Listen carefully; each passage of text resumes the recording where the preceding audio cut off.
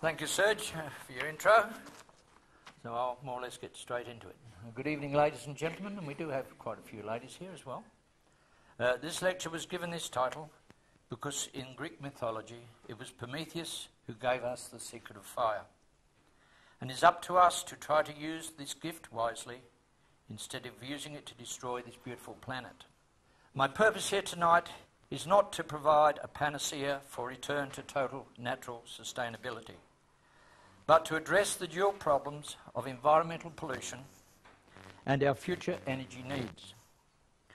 Although I prepared these talks for the technical enthusiast, who is expected to have a basic understanding of the physical sciences, the ideas presented here tonight may still be within the understanding of those in the audience who may not have the necessary technical background. Unfortunately, my short-term memory is in decline with age, so I prepared these talks using scripted notes, although I will explain some of the slides in more detail. What we need is a clean and renewable fuel, one that will quench our thirst for energy without poisoning our habitat. At present, only hydrogen fuel can solve this problem. This is a huge subject for which I am trying to give an overall coverage in a very limited time span. Comprehensive lecture notes available at the stall are provided specifically to help you fill in any details at your own pace. So I would ask you to bear this in mind as we delve into the mysteries of hydrogen and water as a fuel. To Thales of ancient Greece, 600 years before Christ, water was the primordial element of everything material. But it wasn't until the 1800s that Henry Cavendish and Antonin Lavoisier showed that water consisted of just two gases, one being oxygen and the other being hydrogen. Lavoisier was also the first to break down water using a huge magnifying glass to concentrate the rays of the sun.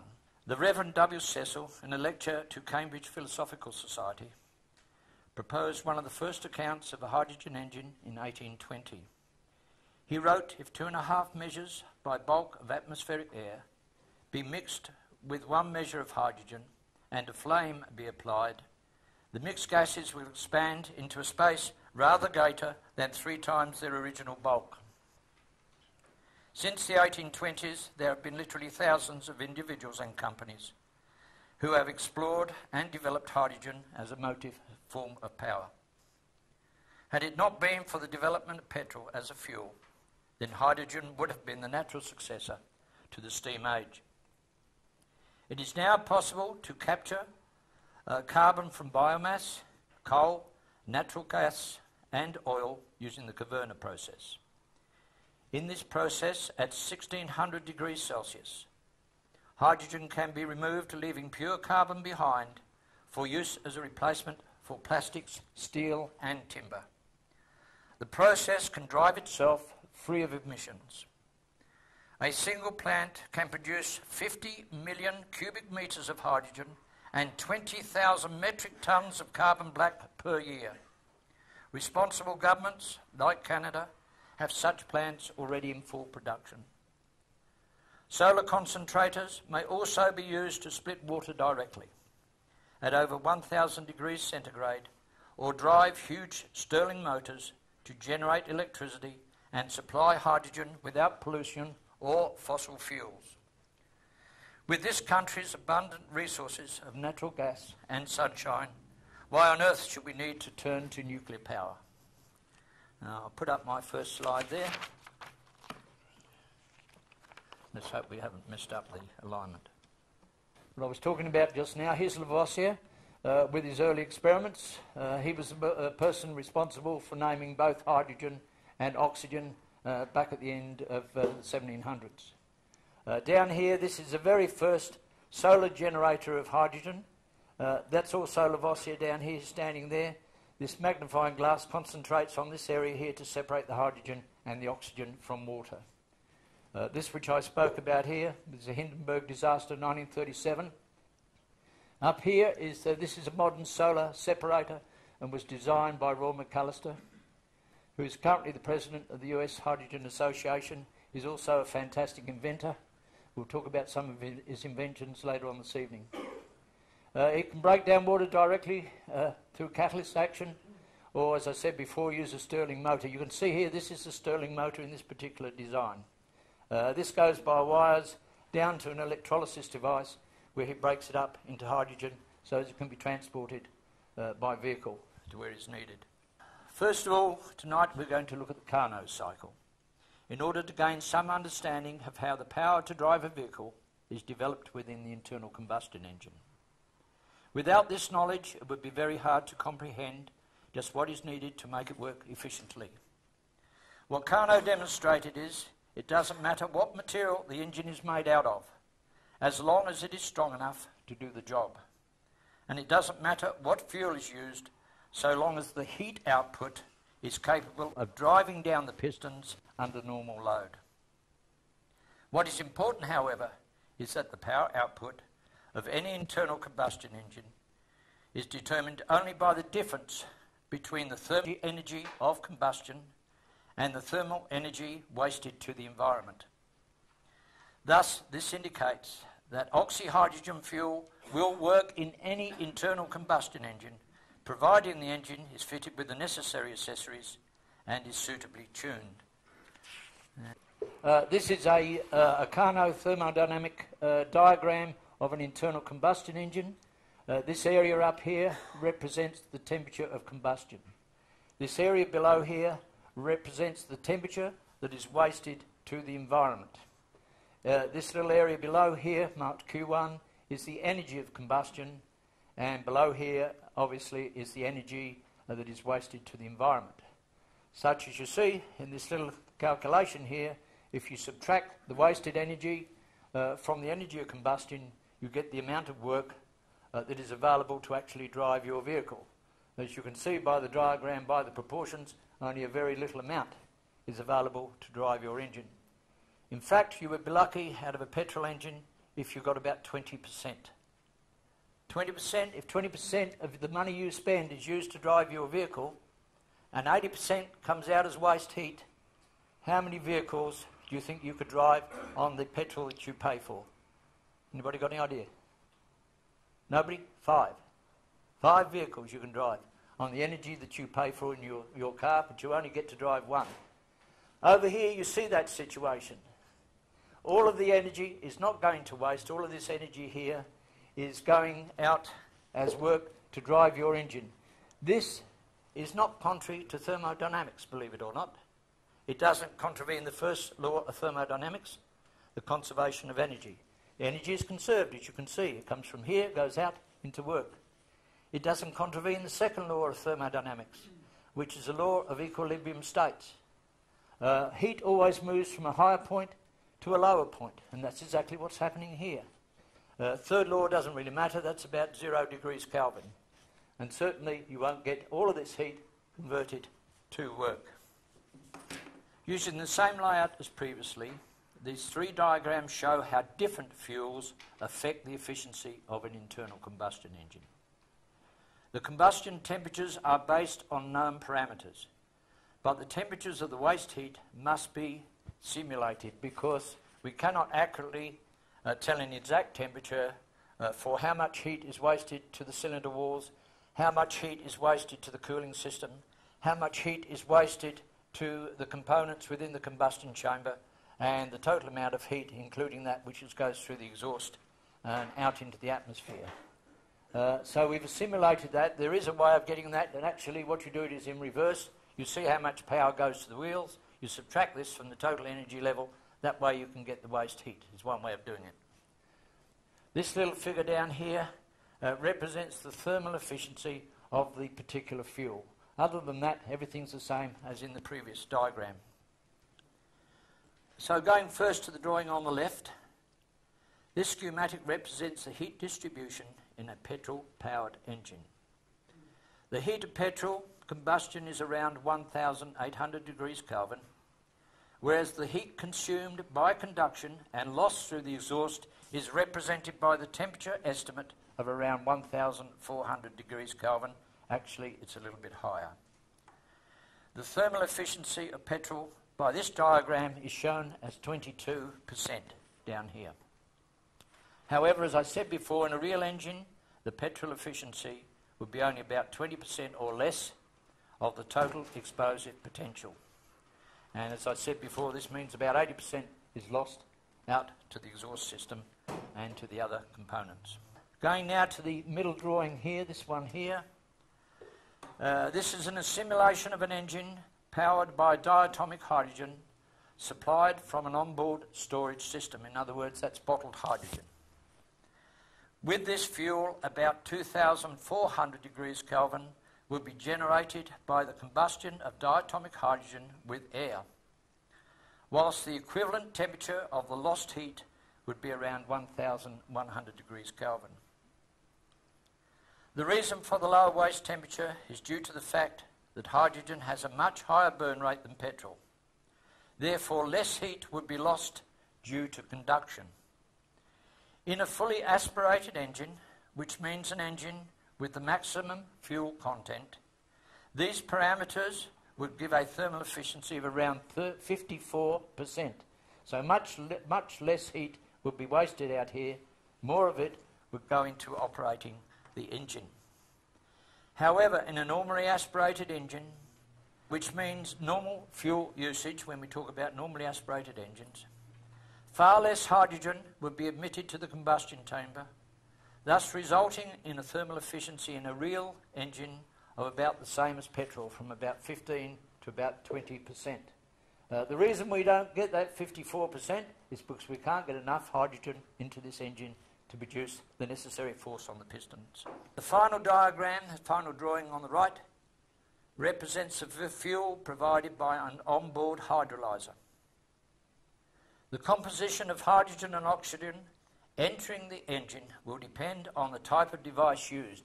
So different sorts of onboard hydrolyzers produce different combinations of hydrogen and oxygen, and we'll talk about that shortly. These gases can be either diatomic or a combination of hydrogen and oxygen called hydrogen hydroxide, which is HOH by chemical combination, or hydroxy for short. We call these immature gases.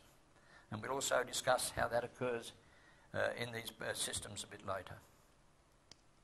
This drawing, however, represents a modest combustion temperature of around 3,000 degrees Kelvin for hydroxy fuel mixed with air.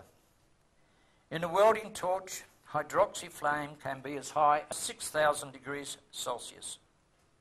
So the estimated combustion temperature is well within expectations at 3,000 degrees Kelvin. Accordingly, the waste heat of HOH is extremely low. We have some sort of proof of that later on in the evening. Whether hydrogen is used as a supplement or used as a primary fuel to power the engine, hydrogen or HOH is superior in every way to hydrocarbon fuels, with the exception of energy density.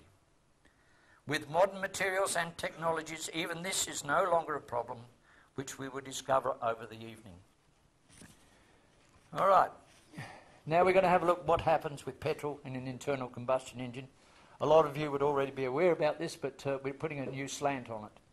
So the ratio of air to gasoline used to power an internal combustion engine is usually defined in automotive terms as the ratio by weight, that is the mass, of air to gasoline, of between 8:1 for a rich mixture, 20:1 for a lean mixture, with the ideal being 15:1. With modern petrols these days, it's more like 17:1, but for the purpose of this exercise, we'll deal with the standard, that's 15:1. This means that a mass of 1 gram of gasoline requires 15 grams of air to produce ideal combustion, the mix in an IC internal combustion engine. To relate this in terms of volume, 15 grams of air equals 12 litres of air, and 1 gram of gasoline equals 1.39 cubic centimetres of gasoline. As a ratio, therefore, the amount of petrol you actually put in your engine is approximately 8,633 to 1 in this particular device. Thus, in a 1,000 cc engine, 999.88 cubic centimetres is filled with air, whilst only 0.12 cubic centimetres would be filled with gasoline, and that again is a fully aspirated engine. That's if we fill the entire cylinder up with all the explosive mixture. Okay, let's move along from that one.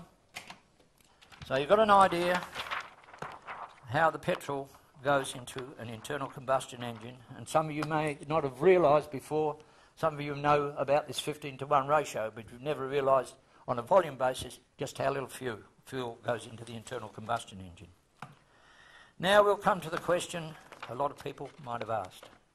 Okay, how much hydrogen? That's what you want to know.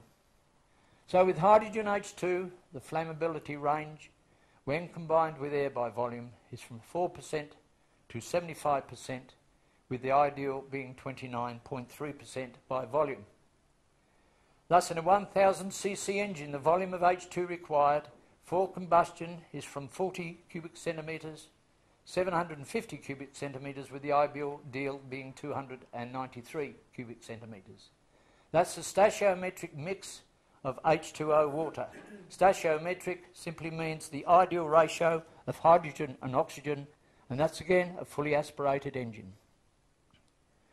Now, if we evaluate the mass on a volume basis, just for point of interest, 290 cubic centimetres of H2 would weigh about 24 milligrams. And 710 cc's of air, being the balance of that particular engine, would weigh about 900 milligrams. So on a weight basis, air to H2 is about 38:1.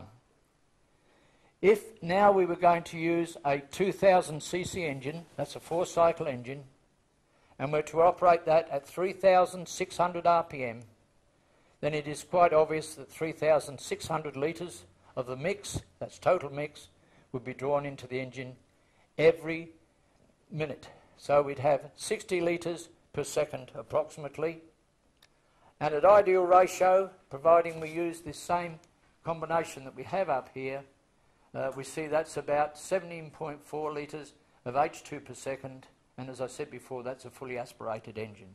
So keep that in mind. If you fill the cylinder up, that's how much hydrogen you would need in 1 second. We can evaluate that by thermodynamic principles, where we don't have to use the volume of the engine. If, for instance, a car uses 4 litres of petrol at 32 megajoules per litre over a 1 hour period, then obviously we would need 120 megajoules of power to power the motor over that period of time. And it doesn't matter what fuel you need, you still need to provide that amount of energy of the particular fuel that you use in this particular evaluation. If instead it is now powered by hydrogen, as I just said, you still need 128 megajoules of H2. As 1 litre of H2 releases 10.36 kilojoules for conversion to H2O, and that's at standard atmospheric temperature and pressure, which these days is 25 degrees centigrade and 1 bar, which is a little over atmospheric pressure. When the engine would need just 3.4 litres per second. So that's, if you normally aspirate an engine, what you use for driving your engine normally around town, under that situation, instead of 17.4, you would only need 3.4 litres per second. So this demonstrates that in your vehicle you only reuse about 20% capacity of your actual cylinder. And this assumes, of course, that both these calculations refer to the same vehicle. There are a couple of different ways that you can put hydrogen into a vehicle. First of all, you can inject it. The only trouble with injectors are you put so little fuel into the engine. Much better, from my perspective, although it's not the official view, that you bring it in mixed with your air through this particular valve system here. When you bring it through the injectant, it's known as a stratified charge because it doesn't tend to reach the cylinders, wall cylinders, as it does when you bring it up in a direct homogeneous combination of mix through the input manifold. Okay, I'll rip off that one and we'll move along a bit from there.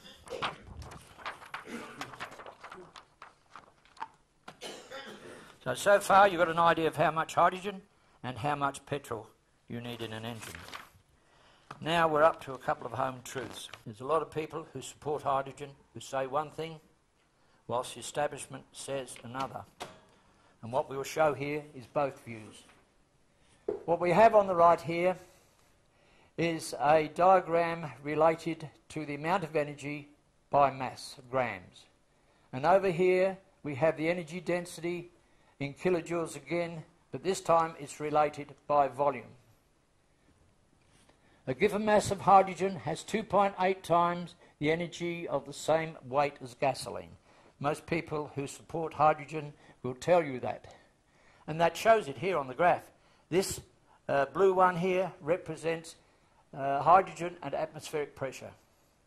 This one here represents hydrogen at 400 bar, which is about 6,000 psi. As you can see, they're both the same height because, of course, they have the same energy density per gram. So this graph here is not much good to us when we see what we want in the engine. What you actually put in the engine is volume, not mass. So we need to go over here and have a look, see what the truth is. This little disc right down the bottom represents your hydrogen. That's the only bit of hydrogen that you can get into your engine under normal pressure, unless we do something special to it. And you can see here that this is petrol, this is diesel, and over here, just for point of interest, I show them what happens if you put water in your car and use that for the fuel base when you're using an onboard hydrolyzer. The ratio of this to this, if you look up here, is 3,000 to 1. So petrol has an energy density in respect of volume 3,000 to 1 when you put it into your vehicle. That doesn't mean you can't use hydrogen to drive your vehicle. It just means that you have a less density in your engine. You have to do something more than just put ordinary hydrogen into your vehicle to make it a better deal. There's a couple of other things I've added here for point of interest. Uranium, nuclear fuel. A gram of uranium gives you 470,000 kilojoules per gram. This over here is deuterium. This over here is helium. Deuterium is just heavy hydrogen. Normal hydrogen is called protium. That's the first isotope. And that has 1 proton and 1 electron. Deuterium is the second isotope of hydrogen. That has 1 proton, 1 neutron and 1 electron. There's also a third one which is called tritium. Oh, by the way, some of you people might prefer to call that instead of deuterium, you could call it deuterium, I think some of you use. No, I use the word deuterium. And the third isotope is tritium, and that has 1 proton, 2 neutrons, and 1 electron. Look at the energy levels of this. Here we have a harmful stuff, uranium, 470,000 kilojoules per gram. This is totally harmless. Deuterium just makes helium. It doesn't hurt anything. It doesn't even hurt the environment. 6 by 10 to the 11 doesn't mean much to some people. That is 6 billion kilojoules per gram of deuterium. That's an awful lot of energy that's coming out of that system. And we'll see how important that is later on in the evening. Okay, the next thing we're going to look at is what happens in your vehicle if you put bottled hydrogen instead of putting an onboard hydrolyzer. I've included this one because I think it is part of the important in respect to the lecture, even though it is basically about onboard hydrolyzers. Okay. Hydrogen is now cheaper to make than the cost of petrol, and that is genuine. Your dollar will go further if you put hydrogen in your engine than it will if you put petrol into your engine. And that is based on you making your own hydrogen at home. If you buy a pressurized system, they sell them in Canada. You can put it in the corner of your garage. You can make your own hydrogen, or you can put cells on the roof and you can take it directly from the sun. But if you pay for the electricity, you'll go further on your hydrogen than you will on petrol right now. And by the end of the year, you might be able to go twice as far. And the range is about the same as what you get with natural gas, but you need about twice the capacity of tanks to put your hydrogen pressurised at about 10,000 psi. A little while ago, we couldn't go much higher than about 2,000 psi in tanks. Now you can go 10,000 without any trouble. You've got to find somewhere that's able to pressurise it to that amount. But generally now you can get, most people will pressurise hydrogen up to about 6,000 psi. So you need about twice the capacity that you would normally use for LPG. There are basically three storage systems available to house hydrogen safely: compression cylinders, cryogenic storage, and hydride absorption. They're the three systems. I only like one myself. Modern hydrogen storage tanks are made of lightweight carbon fibre and able to withstand pressures in excess of 20,000 psi. So even if you've got 10,000 psi in there, you're still only halfway up to its total capacity. These tanks can withstand a blast of dynamite, temperatures in excess of 1,500 degrees centigrade, and an impact of a .357 Magnum bullet. And carbon fibre tanks take only a few seconds to fill. They're now using those tanks for LPG, so they've given away the metal ones. They're using these because they're so superior. In the old days, you couldn't pressurise a steel tank to much more than about 2,000 psi. If you tried to put more pressure into it, you had to make the walls thicker. So you had a losing situation because the tank got heavier as you got more energy in there, and you needed more energy to drive the car because of the extra weight in the tanks. But now all that's solved. We don't need it at all. We only need these carbon fibre tanks. And that's made out of the carbon fibre that you would save if you made hydrogen from hydrocarbon fuel and you sequestered the carbon out of that to make these tanks. So it's quite a big industry waiting for somebody around the corner to sequester the carbon out of hydrocarbon fuels and to use that to make all sorts of products. As you know, it's used for Kevlar, it's used for the American aircraft. They're all now made out of carbon fibre. The tanks are made out of carbon fibre. It'll replace wood. It looks just as good once it's been added, a bit of colour's been added to it. Okay, we've gone through the carbon tanks and the pressurised system.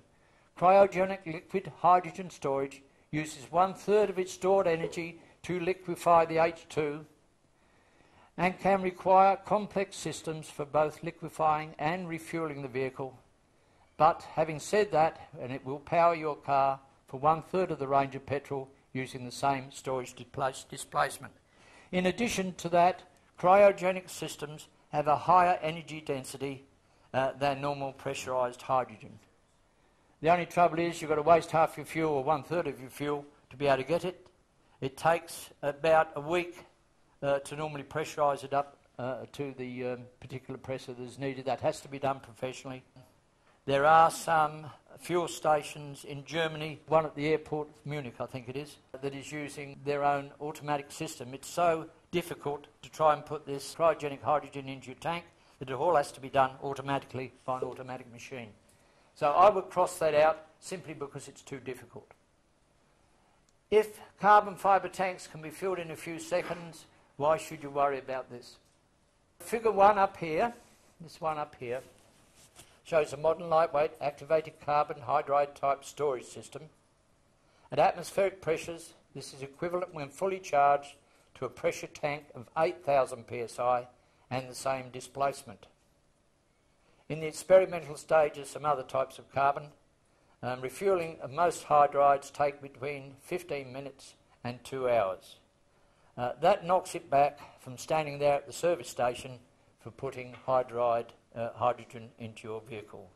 So this system is bad because of this and because it has to be automatic. So the only system that's viable as far as I'm concerned is pressurised system using carbon fibre tanks. Over here, as you probably read already in figure 3, this is a spark injector plug that can be retrofitted to the conventional spark plug inlet.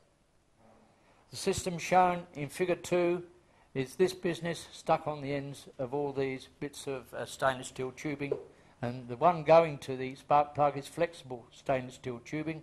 The rest is all fixed. It just contains a little bit of safety device here to make sure the EPA doesn't knock you on the head, plus your hydrocarbon tank, and that's all there is to it. about 2 hours job to fit that system to your vehicle. A bit quicker than putting on LPG. All of these devices were invented by McAllister, and now it's a very efficient and reliable system. So I'd like someone to give him about $5 million so we can go ahead and manufacture it, and then we can start putting them into vehicles over here, sending a few people over there to train.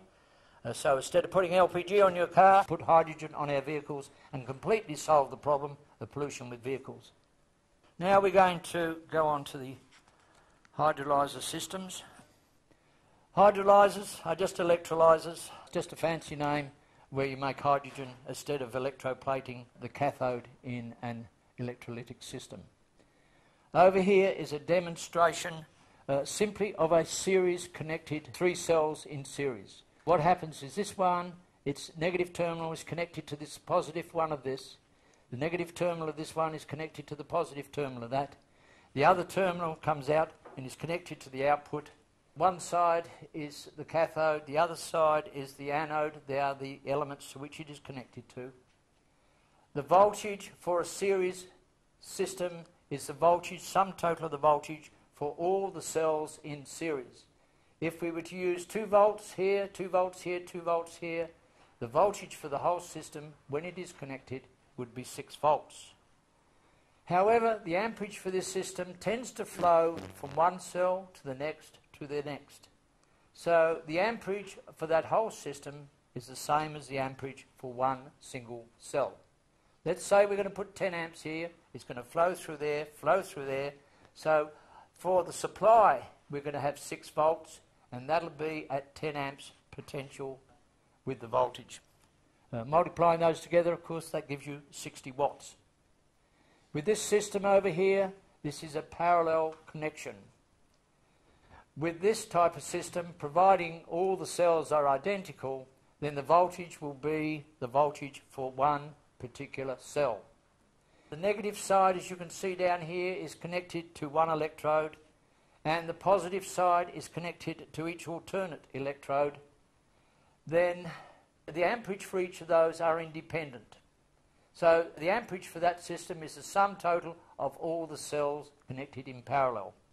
So if we had 10 amps in this one, 10, 10, we'd have 30 amps against our supply against 2 volts potential. Again, we've got 60 watts.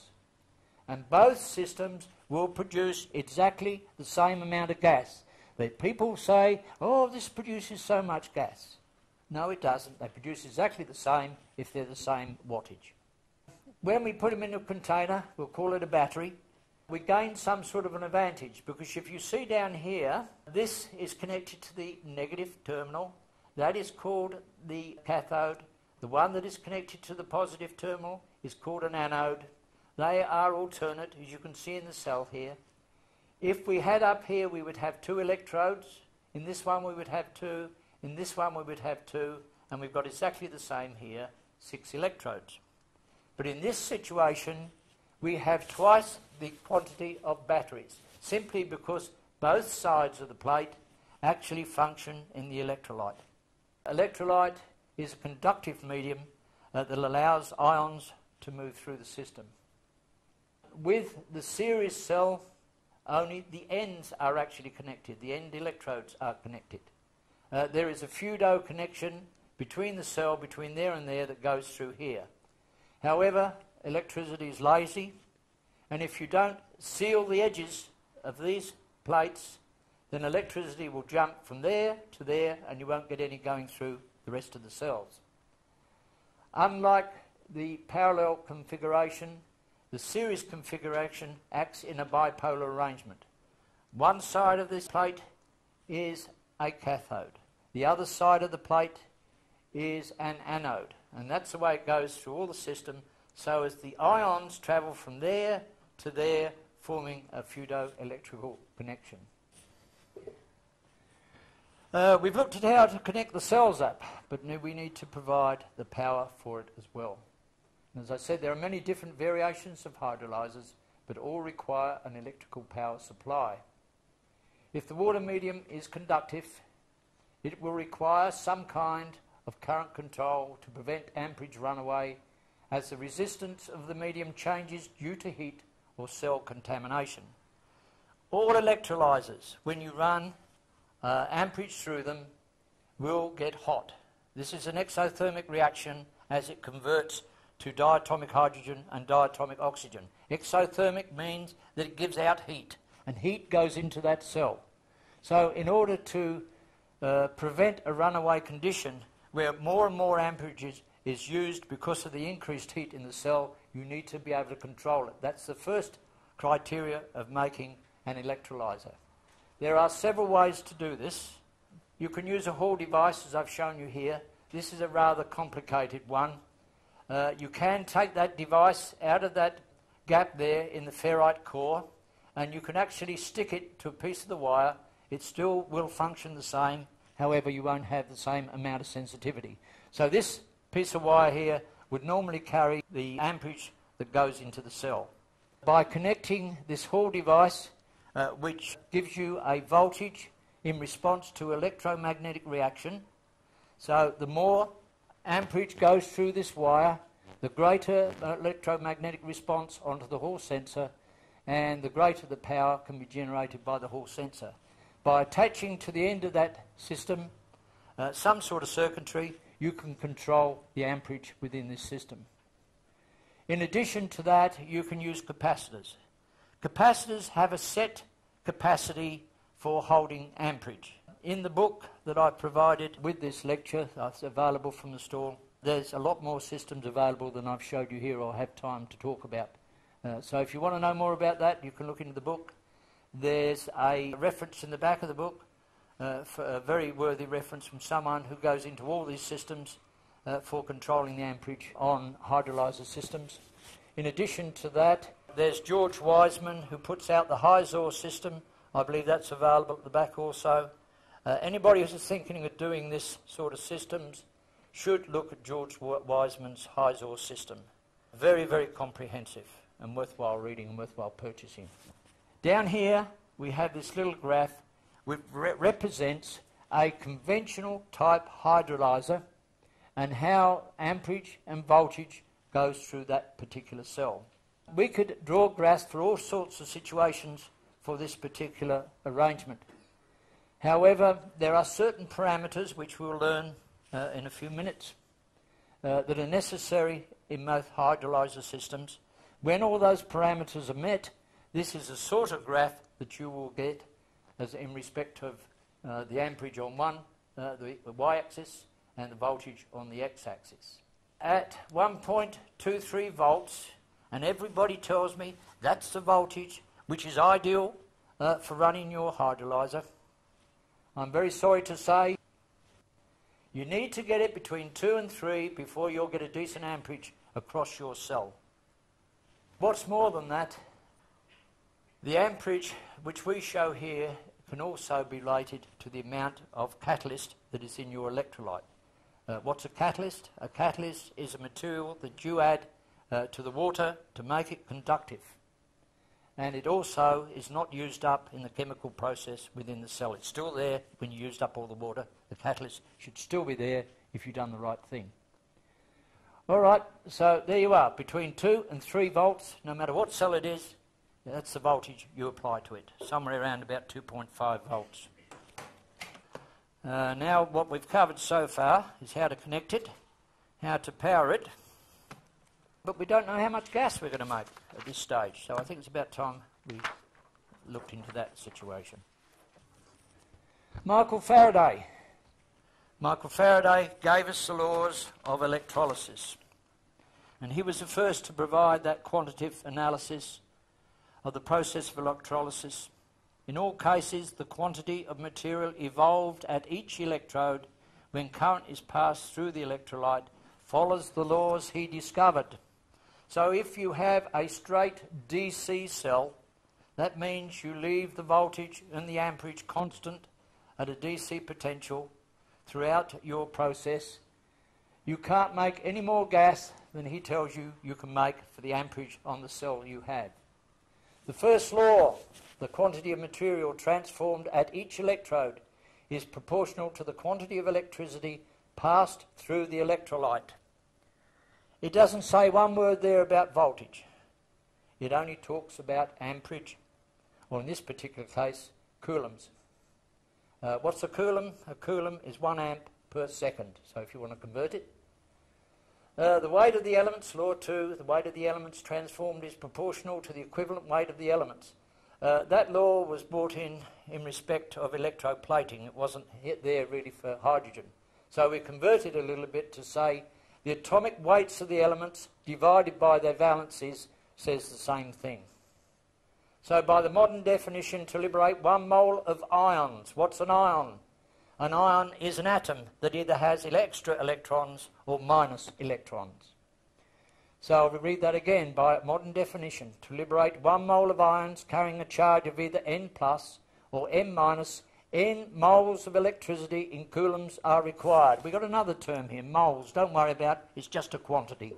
And that quantity is determined by a gentleman called Avogadro, Count Emilio Avogadro, who devised this in about 1806, I think, and it wasn't really used until about 1870 before they decided how important this was.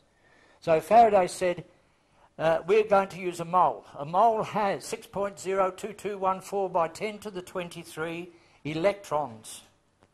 That's what he's talking about, how many electrons there are in 1 mole. And if he wants to get the charge for that many electrons, he needs the charge on 1 electron. So the charge on 1 electron is shown here, 1.602177 by 10 to the minus 19. And because you have 10 to the 23 up here and 10 to the 19 up here, you tend to cancel each other out. And we finish up with a Faraday constant that equals 96,485 coulombs per mole. That is 1 Faraday. Something funny happened. I wish he'd set his standard up slightly different, because 1 Faraday does not separate 1 mole of water. You need 2 Faradays to do that. And we'll have a look at that. If we look at this as a calculation, it might be easier to follow.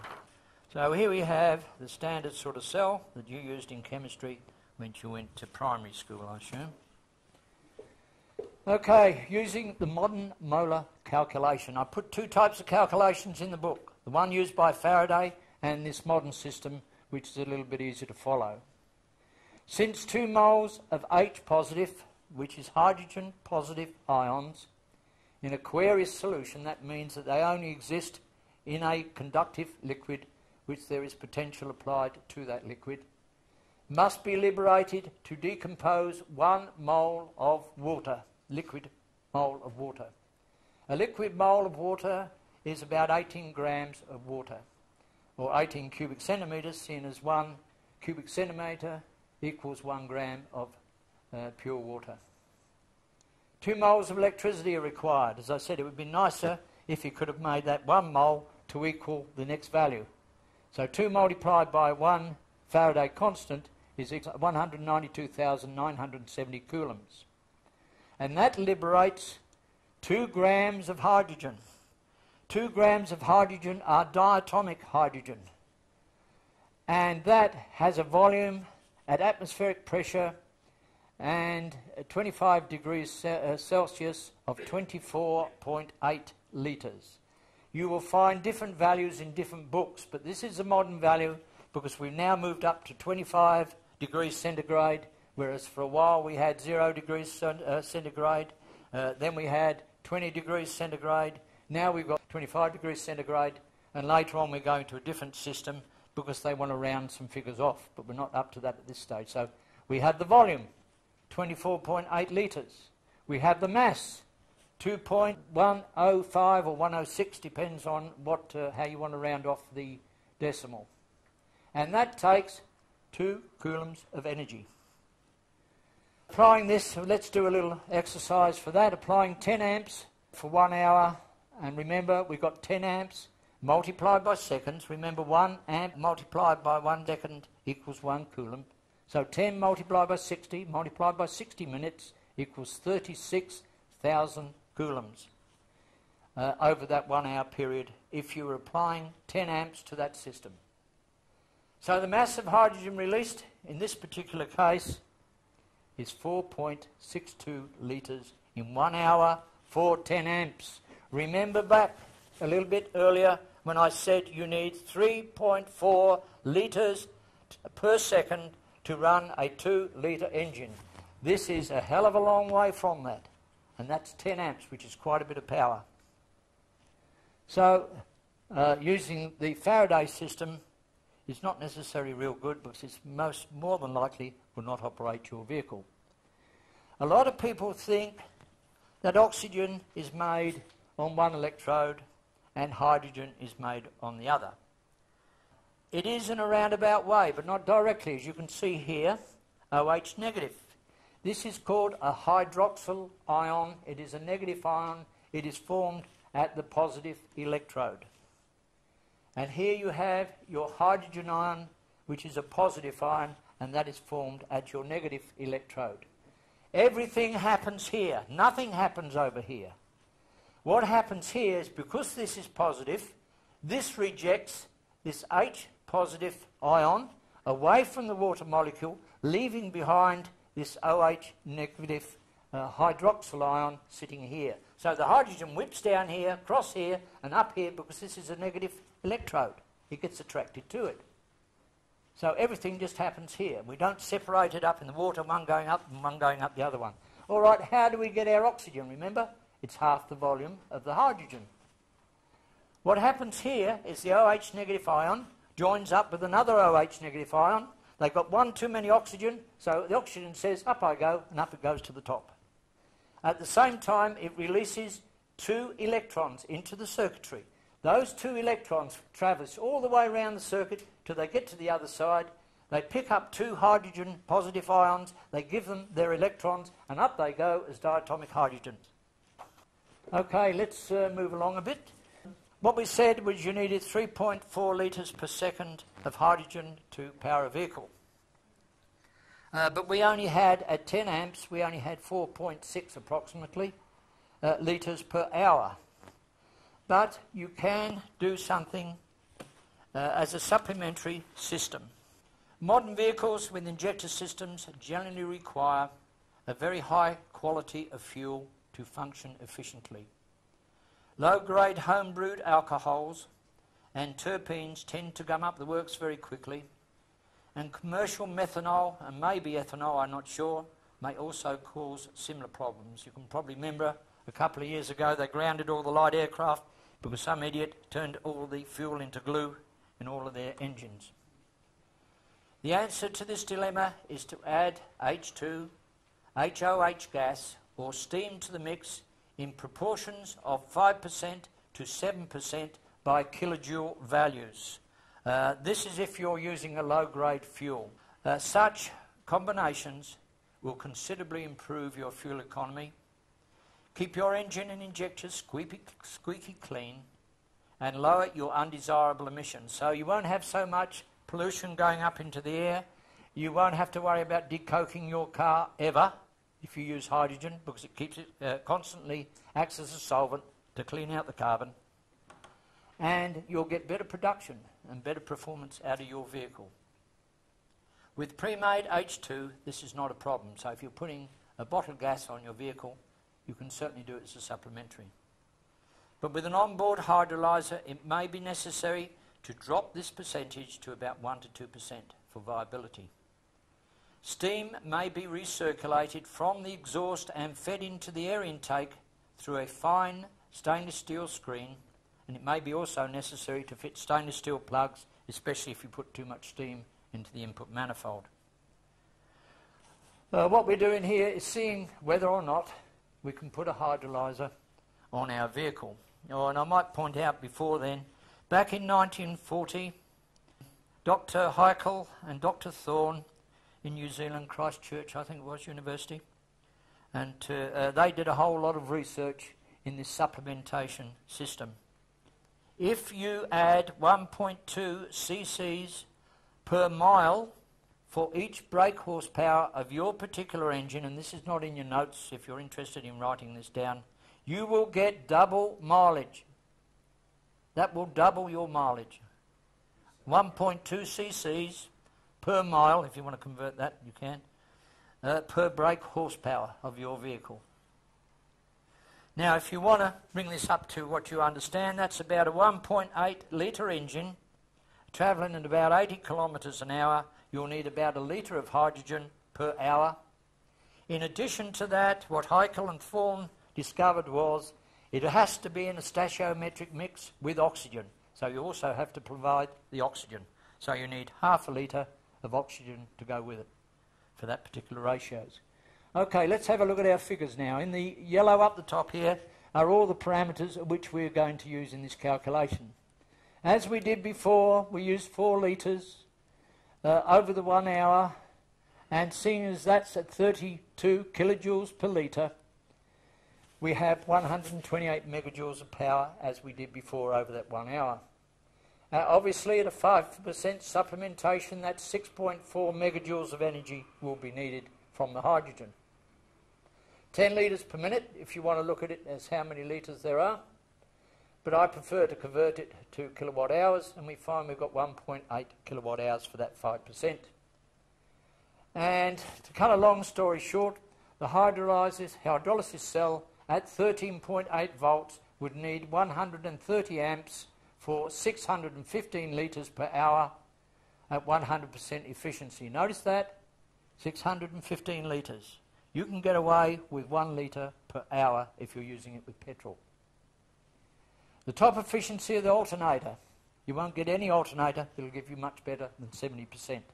So you've got to put 2.6 kilowatt hours into your alternator in order to get 1.8 kilowatt out. And don't forget, no hydrolyzer generally operates at 100% efficiency, so I haven't taken that away in that particular regard. Right, converting this to horsepower now, we've got 3.4 horsepower will be needed to drive your hydrolyzer. A normal alternator generally drags about 7 horsepower away from your engine, and you'll need to add the 3.4 to that, giving you 10.4 horsepower total drag on your engine for your alternator and the hydrolyzer. This particular engine here, if you convert that through, you see that that produces about 46 horsepower. And if you take the 10.4 away from that, you've got 35.6 horsepower is left to pull your 2 litre vehicle. You only need on a flat surface about 5 horsepower to turn your wheels. You've got 30 horsepower left there for hill climbing and acceleration, but in addition to that, you're going to save 50% of your fuel simply by using that hydrolyzer. So it is a viable system to use as a supplementary, and that's an ordinary Faraday hydrolyzer where you put constant amperage and constant voltage. Is there anything we can do better than Faraday tells us we can do? And the answer to that question is yes. I spoke about this HOH gas most of the night, and you're probably wondering why I've been harping on this so much. In a Faraday hydrolyzer, the first layer of positive hydrogen ions acts like an electroplating electrolyzer, coating the cathode with a layer of hydrogen ions that stick to the electrode in an electrostatic bond. After all, hydrogen is a metal, and we are carrying out an electroplating process. This is a cathode. There is our hydrogen, which is electroplating our cathode. Because of this, it blocks the thing to a certain degree. And the values that Faraday came up with is what happens after this has all been glued to the cathode, and we get a little bit of hydrogen coming up to the surface, which has managed to pick up an electron or two through this barrier, which is called the Helmholtz layer. If we were able to apply vacuum from an engine to this particular cell directly, or we were able to move the electrolyte in a pumping system so we could pump the electrolyte around, or we could blow air through that particular cell, it is quite possible we could clean off some of this hydrogen. It'll be even easier to clean it off if we turn off the power momentarily, and then it will go to the surface naturally. We can even do better that. We can make this an anode momentarily. In that case, this positive hydrogen ion will quickly bounce away, and providing you get the air up there or you circulate it quickly enough, then you can get more energy going out of the cell, because this never picked up an electron from the external circuit. Faraday's formula is based on the amount of electrons circulating through this system.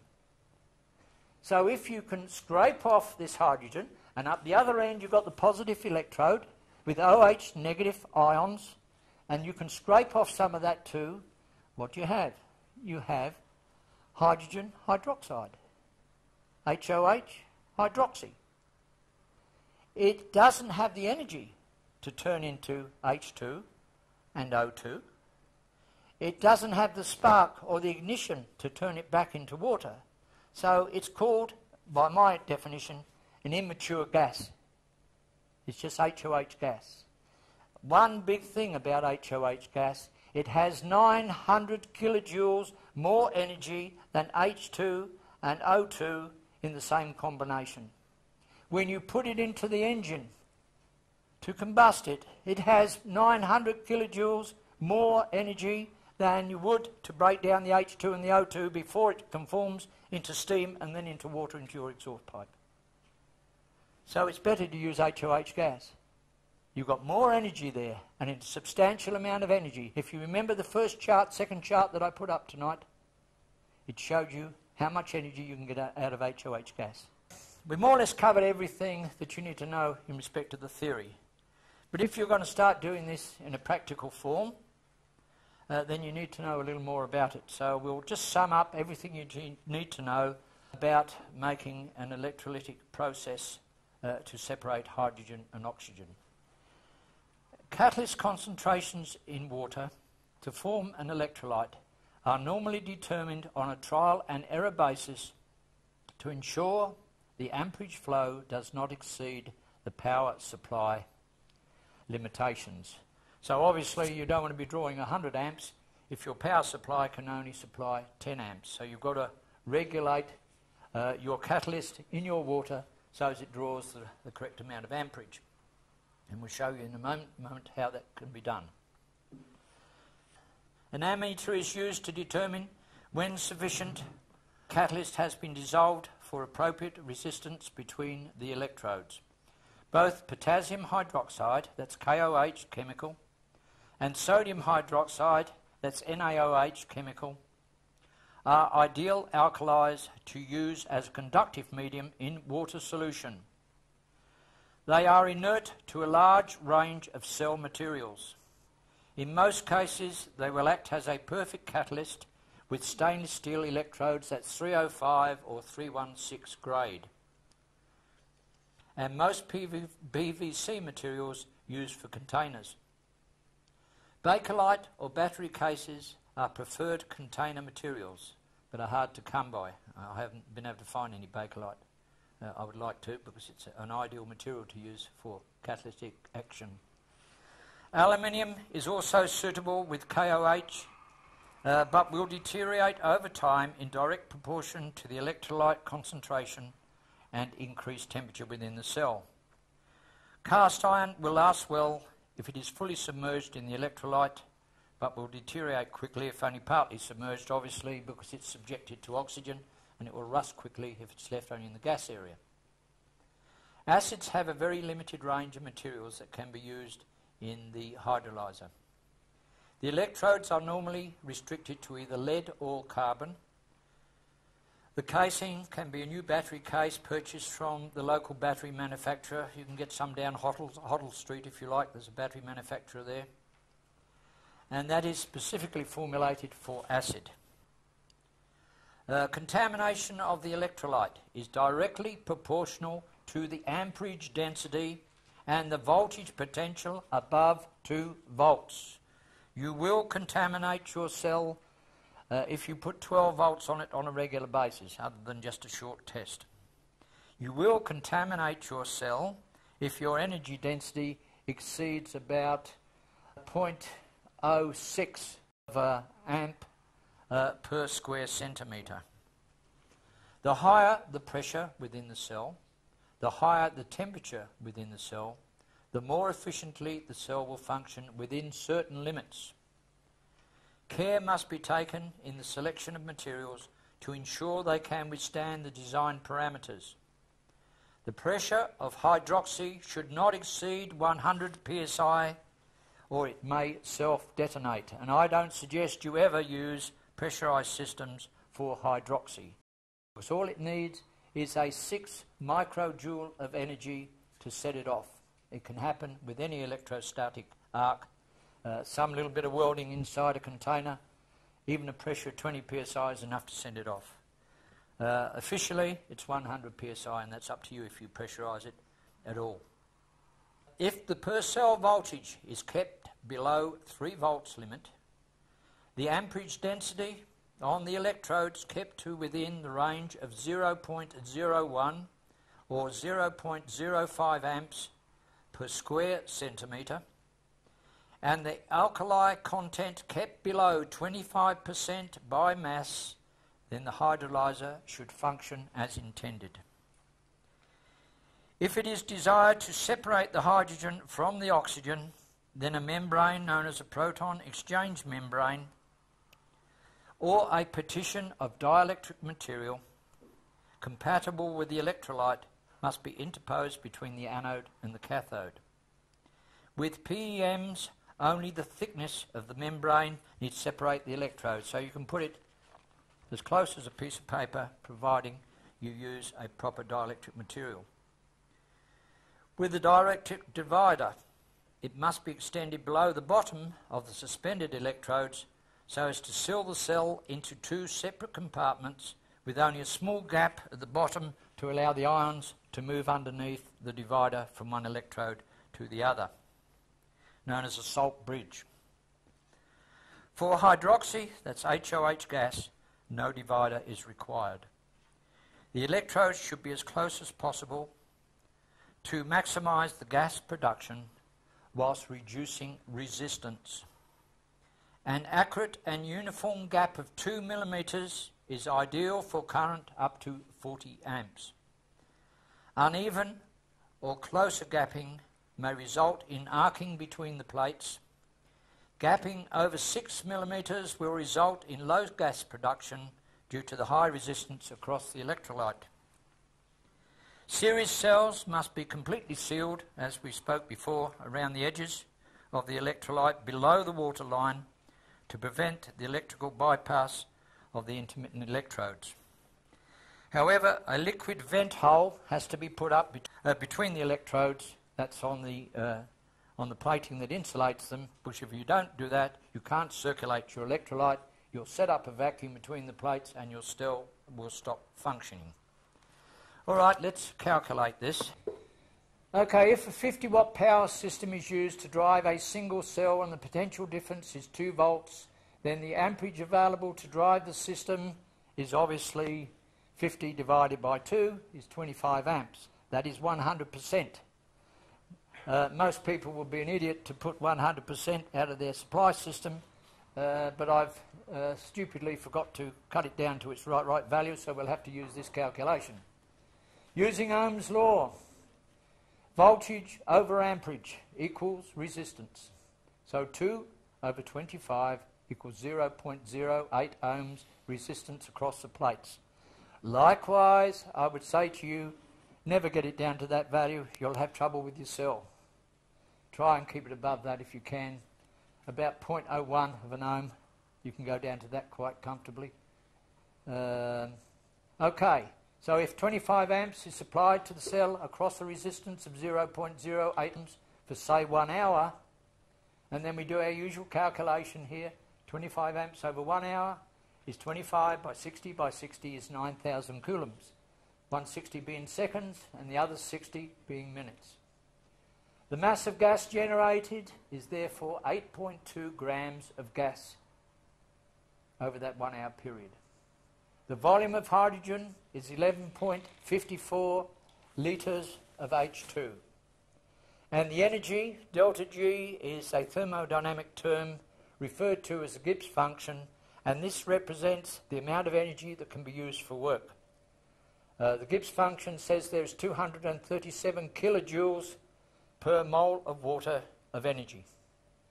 So we have, on this particular calculation, 110.6 kilojoules of energy would be released by that 25 amps over the hour. And how big should our cell be? Go back to our formula here. At 0.01 amps per square centimetre, you would need 2,500 square centimetres. If only one side of the plate is to be used, you can use 5 parallel plate sets. Each one of those plates in that particular cell, there's 2 plates in a cell, would be 25 by 20 centimetres. Of course, if you put those all in one container and made a battery of it, you would only need half that amount because both sides of the plates would be used. And that's how you would calculate up your system. Thank you very much, ladies and gentlemen. If you want a bit of a break, we'll come back and look at some practical systems.